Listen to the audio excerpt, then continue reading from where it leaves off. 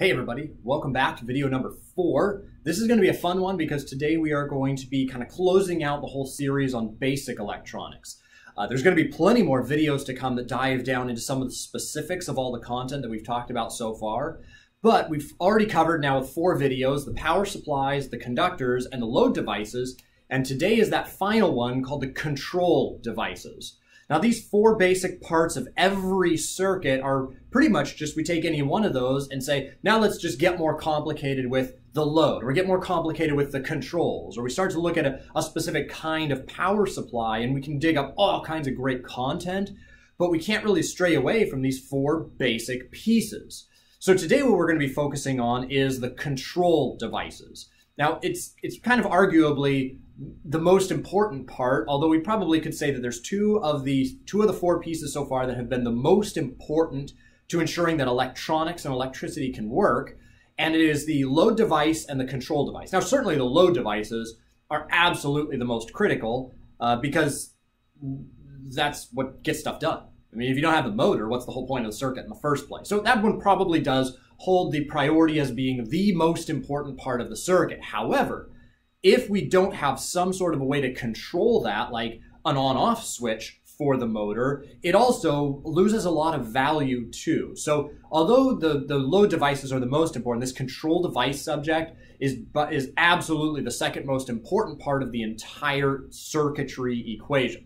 So we'll start, again, just like we always have, with the most basic rudimentary control devices, and then move on from there and talk at least a little bit of an example of some of the more complicated ones. But then after this, like I said, we'll be able to dive into the specific emphasis of different types of these control devices. So what does control mean? And I guess control really could be summed up in saying, how do we make the electricity behave the way we want? The load device is responsible for the conversion of energy, making something useful happen because of the energy. But the control devices are the ones that make the energy behave the way that we want it to. Now, sometimes that's as basic as, should there be electricity, yes or no? That's a pretty simple control device, but certainly we want it to behave. Like lights in your house, they're expensive to run lights. It's expensive to run heaters. Also, it'd be really uncomfortable if all of your heaters ran in the summer. So we obviously need some sort of a way to turn that on and off, or to get the circuit to behave the way that we want, exactly when we want it to happen. And sometimes it gets more complicated than that. Like, what if we want a fan to run at a particular speed? Okay, now we've got to vary that control a little bit more than just on-off and give it some sort of more advanced behavior. And after that, there is no end to the types of controls that we can use. So again, we'll start with the basic ones.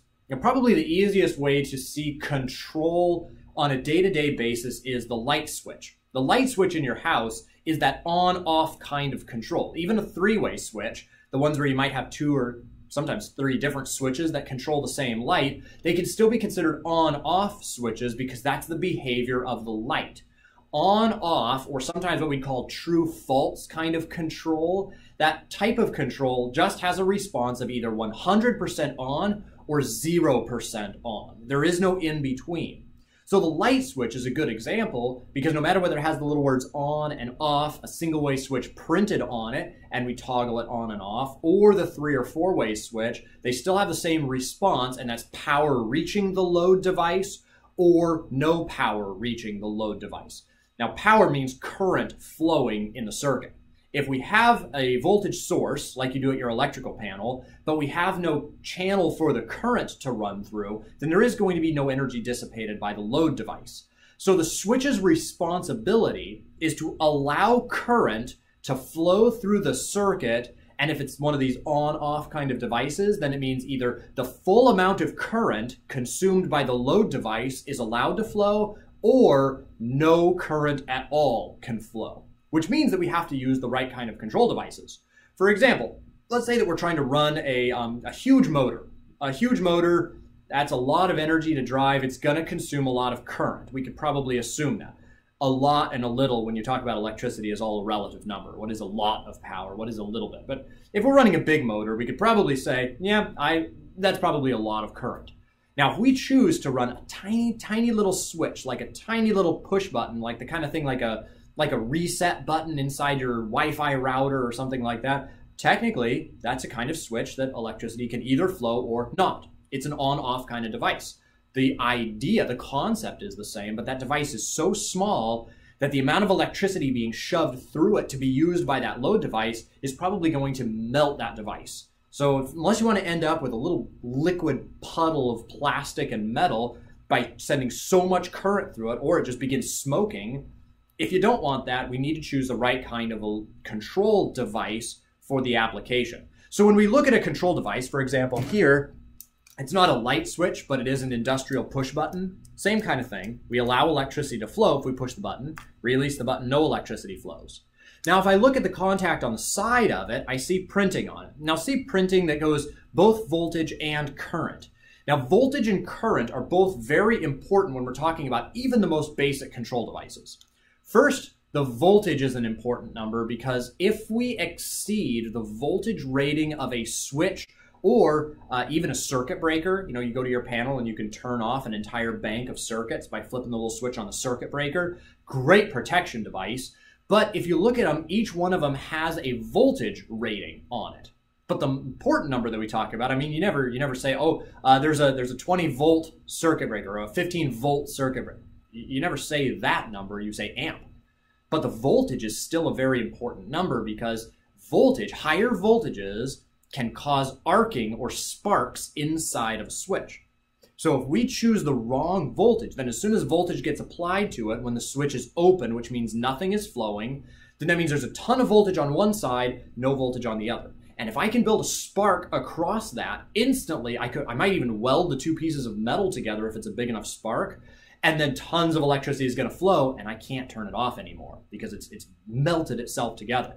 Those sparks can be extremely dangerous. So instead, we need to make sure that when we install a device, a control device, we look at the voltage rating, and if it says 240 volts, do not exceed 240 volts, because then a spark can occur, and it can be very dangerous.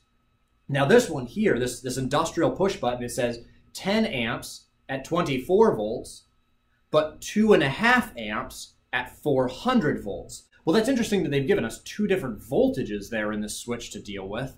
You'd think if it's safe at 400 volts, why would you give us a rating at 24? That's way less voltage. I can't get a spark to happen there.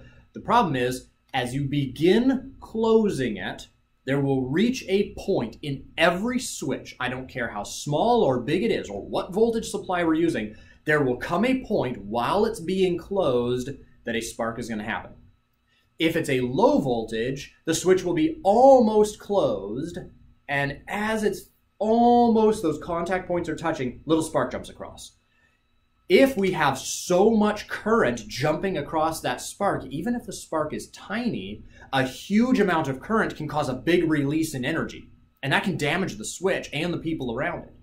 On the other hand, if we have a huge voltage, then that, like 400 volts, that's massive. In fact, I probably really wouldn't want to use an industrial push button where I'm pushing on it somewhere right next to 400 volts, but it's rated up to that.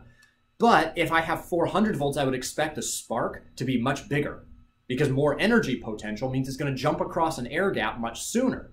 So I better not allow as much current through that gap as for a smaller voltage. So I would always expect on a switch rating to see a lower voltage allow a higher current, a higher voltage to allow a lower current, because it's really an amount of potential energy that can cause damage to the circuit and the operator if at any point in that switch you close it and a spark happens. Believe it or not, that happens in your light switch too. You just can't see it because it's covered in plastic. But every switch that physically moves, there will come a point where the contacts get close enough together that a little bzz spark occurs right before they make contact. The bigger the voltage, the further apart they can make a big spark. So we do not want to allow as much voltage at that point. So every switch will have a rating for the amount of voltage that we're safely able to apply across it, and an amount of current that's able to flow through that switch as we're applying that voltage to it. So we have to be careful that whenever we plug a switch or a push button or anything like that, an on-off kind of control that physically moves into a circuit, that we're very aware of its voltage and current ratings to keep our situation safe. Now I do have here an example of a circuit breaker. Now this is going to be quite a different circuit breaker than what you have at your house. Usually those are made to just snap right across a set of bus strips, which are these big metal strips running up and down in the panel. Those breakers will be able to fit across either one of them to make contact with power or across two of them to make contact with power in the case of needing to run a big 240 volt device. And you'll notice those ones because they have a big double, kind of like this, where there's two terminals, two different circuits with the, they'll call them ganged together. So they'll have a strip across them that makes two switches operate at the same time. That's allowing two different bus voltages to supply your load, which is two opposing voltages, 240 volts. If it's only a single breaker, then we're only using 120 volts. But somewhere on printed right on the front of that breaker, just like it is here, we see a current, not a voltage. So I just got done saying the voltage is an important number, which it certainly is. But the current is also a very important number because that's what protects our devices that we have connected to it. Now this one here, it says 220 VAC, tiny little numbers on the side. 220 VAC, okay, so note to self, do not exceed 220 volts because it has told me that if you exceed 220 volts, you can get a spark inside, dangerous. But the big number that I see right above it and the number that I see up printed right on the top is 1 amp. So that means that in a circuit breaker, the amperage of the circuit breaker is really the most important number, or the one that we have to think about most commonly. It tells us how much can I use from this circuit before I trip the breaker. Now, breakers tripping is a really good thing. Some people kind of look at breaker tripped as if it was a bad thing, but that tells you that there is something in that circuit that's using too much power. Now, if you have an older house like I do, sometimes just having a heater running way over on one side of the house and then you plug your vacuum in on another side of the house and all of a sudden a breaker trips. Well, believe it or not, that's a good thing, as annoying as it can be, because if you didn't have that breaker, then you might be using too much current, and too much current going through a circuit with certain size wires generates heat. So, annoying circuit breaker tripping or burning your house down? Well, I guess when you think about it that way, the breaker isn't really annoying after all. It just tells you, hey, by the way, don't exceed these kind of numbers, don't plug too much stuff into one circuit, or you can cause problems. That's really good information to know. So, alternative to that is we could completely rewire the house and use bigger wires and replace every breaker with a bigger breaker, and then it's not as likely to trip. So I guess you could do that, but that sounds like a really time-consuming, expensive task. Instead, you simply say, I should be aware not to use the heater and the vacuum at the same time. So go turn the heater off and then use the vacuum. Much simpler solution, while still the breakers kind of keep us from getting too carried away with just, oh, just plug in more stuff and everything should work fine. If you have failures inside the wall, let's say, for example, you have a little metal conduit box and you improperly installed the wires and they're making a bend, and so the insulation rubs on the metal box. Now, probably after a while, that insulation is going to begin to wear out. And what happens if the insulation wears out and all of a sudden electricity flows through that metal box right around to the other wire? Well, there would be a ton of electricity flowing through that little, they call it a short circuit, when electricity is allowed to flow. And if there's a short circuit, lots of current is going to flow. You want your control device, this breaker, to automatically trip off if there's too much current in the circuit. So the breaker is a really important part of the circuit, and it is a control device, but more of an automatic control device. I wouldn't go so far as to call it a sensor, but it's sensing the amount of current through some action, and usually it's either magnetic, so enough electricity flows through a coil and generates a magnetic field and opens contacts, or thermal, too much heat, like a thermostat will cause them to open, and sometimes both, depending on the construction. But it's a controlled device that really senses current. We could call it a most basic form of a sensor. Thermostat is kind of the same way. It's a sensor, just a really basic one. Now, a push button has the same action, opening and closing, but it's not a sensor because it doesn't automatically sense the environment around it. Somebody manually has to go in and, if it's a switch, rotate it, flip it up and down, push the button, something like that. So it's still a control device. Here's another example of a push button. So this one, You can hear it being pressed slightly. Here's one that has a much louder click to it. We can feel that spring action when all of a sudden it goes from being disengaged to completely engaged with one snap. So it's a very fast action. Other ones that can go much slower. Have you ever tried to turn a light switch on and off? You know, kind of hold it halfway in between. You get to the point where the light's halfway on. You can't do it. It switches from on to off to completely on very quickly. Now, when we talk about the circuit here, the whole scope of it, we have voltage coming in from your panel. We have a control device, which is the breaker. Then we have all of the conductors, which are the wires in your wall, including the outlets, which we talked about in conductors. Those are part of the conductive path of the circuit. And then we have whatever's plugged in. Now, usually that thing that's plugged in also has a switch, like a lamp. It's always going to have some sort of a little switch in the cord or switch somewhere up there. But sometimes there are things that do not have an on-off switch. I have a little grill, a little George Foreman grill at home. As soon as you plug it in, there's no on-off switch anywhere. It's on. A lot of the little waffle irons are the same thing. You turn it on, you plug it in, it's on.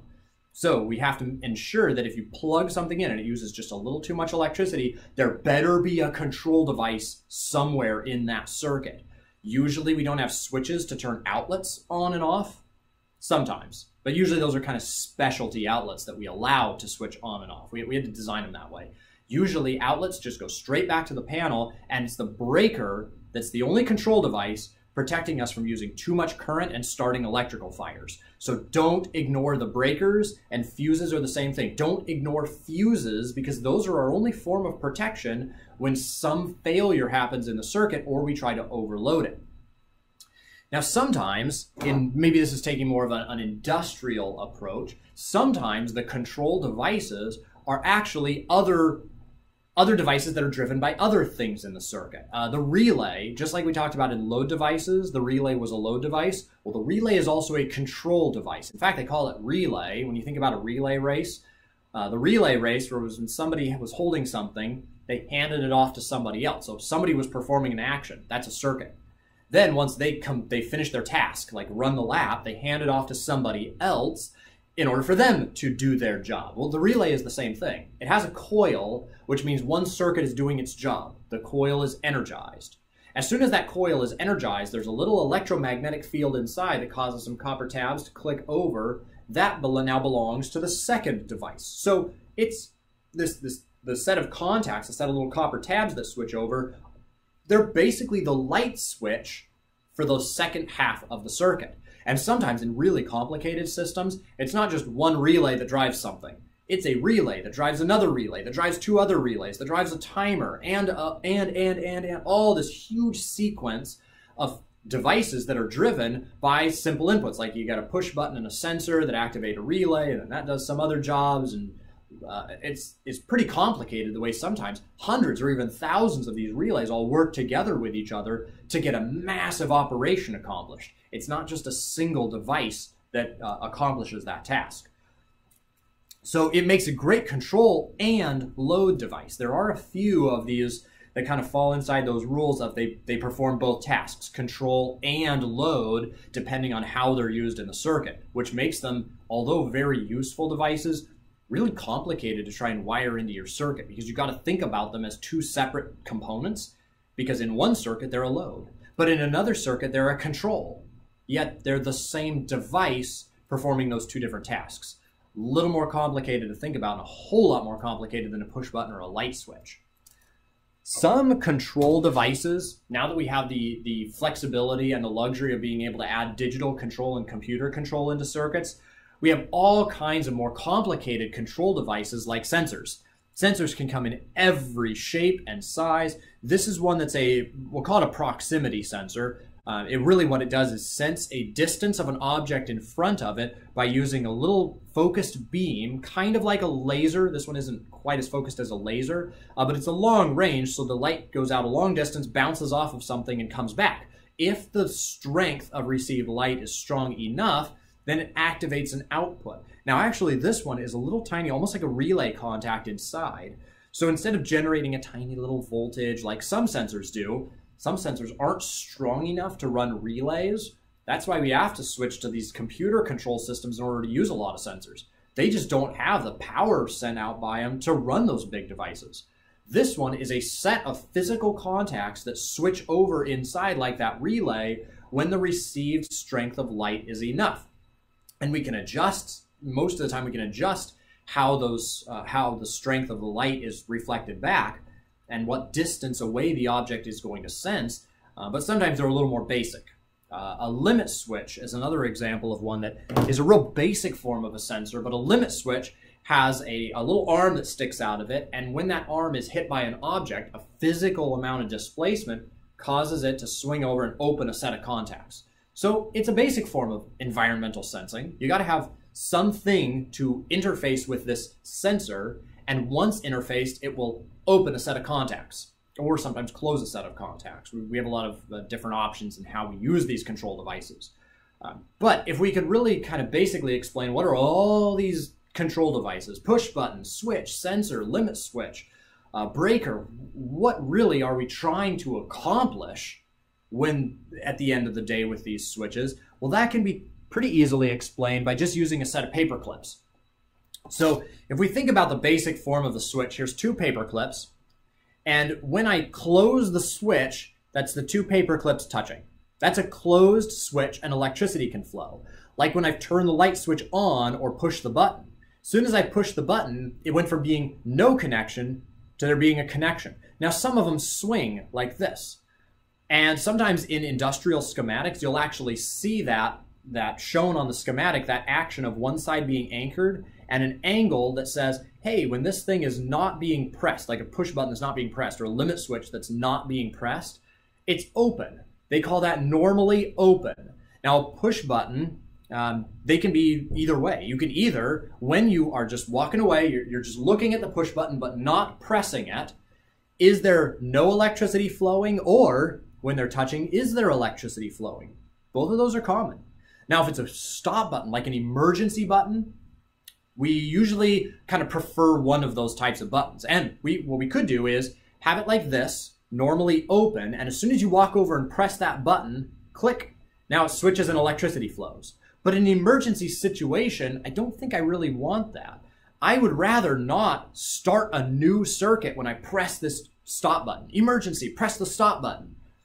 Wait, the stop button shouldn't be making a new path for electricity. That just doesn't sound right. It sounds more dangerous.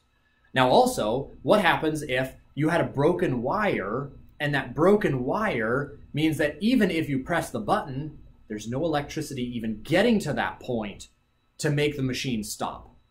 So that means that I want there to always be electricity flowing in this emergency circuit, always. If I press the button, that circuit stops. No more electricity. Also, if a wire breaks somewhere, or maybe the supply that was feeding that circuit fails or comes disconnected or something like that, then electricity stops, the same as if I press the button.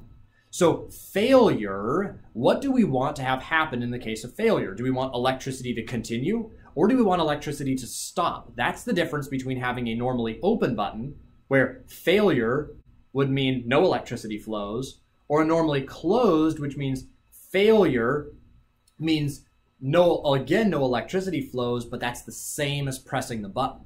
I want to know when something happened.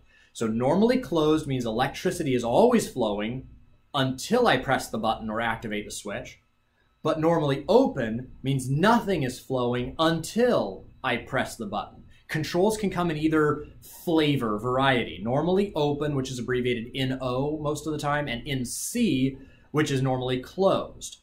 Things that stay in either position, like this breaker, right now it's off. Right now it's on. We don't really have a normal position for that, because you could leave it in this position and it's on. You could leave it in this position and it's off. There isn't really a position that it stays in when you walk away. It's just whatever you last left it in, kind of like a light switch. You turn on a light switch and you can walk away. You can turn off the light switch and you can walk away. There is no position that it stays in when you let go or when it's de-energized. Most buttons that have a spring inside of them, you press them and then you release them and they pop back to their normal state. It's whether electricity is flowing in that normal state, means normally closed. Electricity not flowing when you walk away means normally open. Now some switches, if we stick with the paper clip here, let's use 2 paper clips and see what that might look like. See if I can hold these. I only have 2 hands. 3 paper clips with 2 hands is kind of tough, but let's see. Also, not dropping them on the floor helps. So sometimes the wires will approach into the switch through 2 contacts. That's almost always the case. But instead of where one side of my contact connects with the other side of the contact, sometimes it's both of the contacts opening and closing. So this one is where both sides of the switch connect and disconnect from the load carrying wire. But other types of switches, only one side connects and disconnects. Both types of switches are pretty common, and really the only way a lot of times to figure it out is to tear the switch open and find out whether it's 2 pieces of metal contacts opening and closing, or just 1 piece opening and closing through kind of a swinging action. It's hard to tell. The intent of the circuit or the final outcome of the circuit really is the same either way, because if you open up 2 sets of contacts, you're still going to block the flow of electricity, just the same as if you open up just 1 set of contacts, you'd block the flow of electricity. But when you have 2 sets of contacts opening and closing at the same time, it's twice the amount of air gap before that spark can occur. So we have a little bit more voltage resilience from that sparking and arcing if we have the double sets of contacts opening as opposed to just 1 set of contacts opening. But as long as we've safely used the switch according to its voltage ratings, we really shouldn't have to care whether it's 1 set or 2 sets of contacts opening. The designer has already told us what voltage level is appropriate for that switch. Now that kind of sort of covers the very basic on-off or true-false circuits. Sensors begin to kind of approach this area of control, but allowing us to get a little bit more creative, because sensors, now we've got light that can tell us the distance to an object, or light that can tell us the amount of light in the room, that's a sensor. Ultrasonic, which is where they use sound pulses to send out and bounce back. It measures the amount of time delay between out and back, and that can tell us a distance. It's actually the same, basically the same concept as bats using their echolocation to find food. We can do the same thing, just use a sensor to send out this high frequency of sound. It bounces back. We can tell how far away an object is. That's great for distance sensing. We can either sense whether an object is there, which is the true-false kind of thing, or we can say how far away the object is, which is a more variable range of numbers. They call that an analog sensor. Temperature is another really common one, because thermostat can tell us on-off temperature, but we can also have digital thermostats which can tell us what the temperature is, not just whether this little metal spring opens or closes when you twist the knob. Both of those are thermostats, but one's a little bit smarter than the other. Sensors allow us to start interfacing with the environment around us, but they're certainly control devices because they give the circuit information about when it's okay to behave. Not just what is behaving, that's the load device, what's happening, but when to do the thing they're supposed to do. How fast to turn, how bright to put a light on, like a light dimmer. A light dimmer is a control device. It's just a little smarter than an on-off device. Now, going back to, we talked about at the very end of the load devices, we talked about digital controllers, which we said, well, if we can have these computer controls in a circuit, we can now have the controller as being the thing that we're sending information to, right? So when your circuit is completed, instead of turning on a light, what if it just becomes information inside of a controller? Well, that controller is also capable of being the light switch. I mentioned before that sometimes the controller is the source of energy, and that is the case sometimes. But in other cases, in fact, in most cases, the controller is not as much the source of energy as it is the light switch. If I want to choose when to turn my light switch on and off, but I don't even have to be in the room, it automatically figures out when to turn the lights on or when to turn the heater on, because it has temperature sensors in all different rooms in the house. So it can automatically figure out when to turn on all the heaters in the house.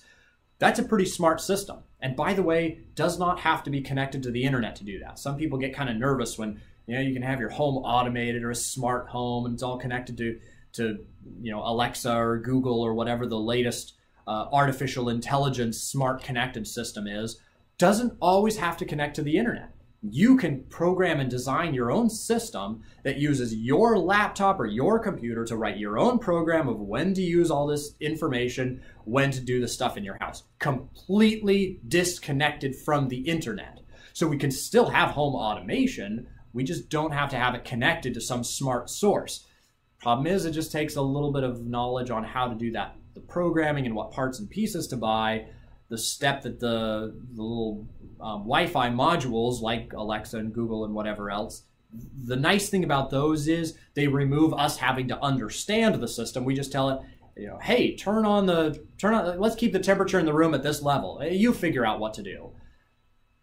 Yeah, it's handy. It allows somebody else to do the thinking part of the work, but then the sacrifice for that is it's always listening, it's always interfacing, it's always paying attention to what we want. That's good, but it also has some weaknesses or potential concerns. I agree with those. I don't have anything connected in my house. Not that I disagree with the idea of automation. I love it. That's my job, is automation. But I do get kind of nervous when I don't have control over it anymore and I don't know how it's working in the background. I really like to understand how things are working. So when we have these the ability to use these controllers, which sometimes don't cost more than $100, a couple $100, free software, your connection and Wi-Fi system to allow everything to interface is probably about the same cost as that. So if we think about these controllers as being the things that bring in our information about what time of day it is, what the light is, what the temperature is, all those kind of things, what day of the week, maybe different things happen on your work days as opposed to your weekends. And then the other side of this device, one side is the inputs that bring in the information. The other side is the outputs that are like the light switches. But even better than that, sometimes they can control things variably, which means instead of just turn on lights, maybe I can get it to turn on the lights gradually. Over the space of about 5 or 10 minutes, slowly begin to turn the lights on. Sometimes that has some extra benefits, much better than our basic on-off control in a house or in a normal circuit. Heaters. So heaters, yeah, sometimes we can we can change how much electricity is sent to the heater to keep it on for longer at a lower voltage. We could do that, but sometimes it's fine to just allow it to turn on and off, and it chooses the amount of times and when to do that. But these digital controllers, the nice thing about those is the flexibility of us being able to treat them as a load device with its own separate circuits and output devices like light switches that are all turned on and off at separate times, and we get to have control over when that happens. We're probably never going to move away from having light switches in the house. I wouldn't see why we'd want to. Of course I want to be able to turn on the lights when I get home if they're not already on. But as home automation becomes more of a popular and cost-effective option, we're going to have a lot more people that are showing you ways and kind of inventively creating ways to be able to control that on your own instead of having to rely on one of these automatic home automation systems, as cool as they are. Which maybe I'll have some videos on how to do that, or at least to be able to create some really basic ones in your house that illustrate the idea of how easy it is to create home automation. But for now, that kind of brings us to a close on the control devices, which now wraps up all 4 of those basic principles of a circuit. We had to have the supply of power from the beginning, which usually is a voltage source. That's why we always say you plug this plug into 110 volts, or you use a 9-volt battery. Supplying the amount of voltage, which is pressure, is really critical for driving our load devices.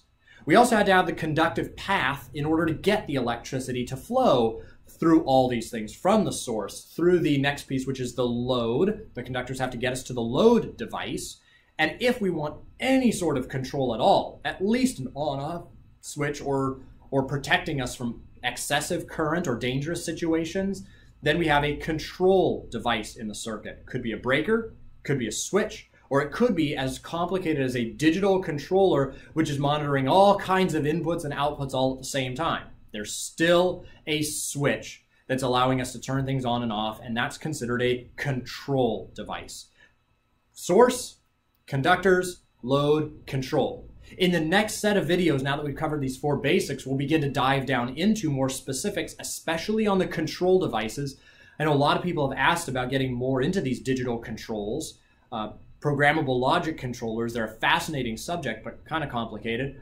Really fun though. So we'll spend a lot of time on that. We'll spend some time on sensors, we'll spend a lot of time on relays, and we'll look at some principles of household wiring, like looking at some of the more complicated things, those GFCIs, those ground fault interrupters. Boy, those are just loaded with control devices because we have to have those things able to protect us in some very specific situations. We'll also spend some time looking at some load devices with a little bit more specifics than just generally talking about lights and motors. We'll look at some specific behaviors of those and see some things that we'll have to do to the circuits. So as always, if you have any questions, comment, message, let me know. And I hope you have as much fun learning about this stuff as I do talking about it, because there's a ton of cool stuff that we can do with electricity. So stay tuned, more videos coming up soon. Have a great day.